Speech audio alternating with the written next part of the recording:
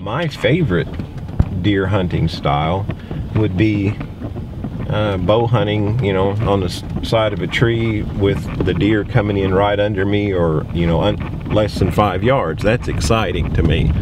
Well, there's a progression there of learning, you know, scouting deer sign, learning where those deer are going to funnel through, setting up in a strategic location so that all of those things come together, you know, where the deer comes that close by you.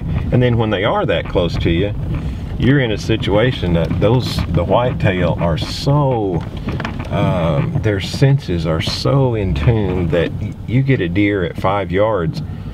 If you breathe loud, if you wiggle a toe wrong, those deer they've busted you, and so you've just lost, you know, you've lost your opportunity there.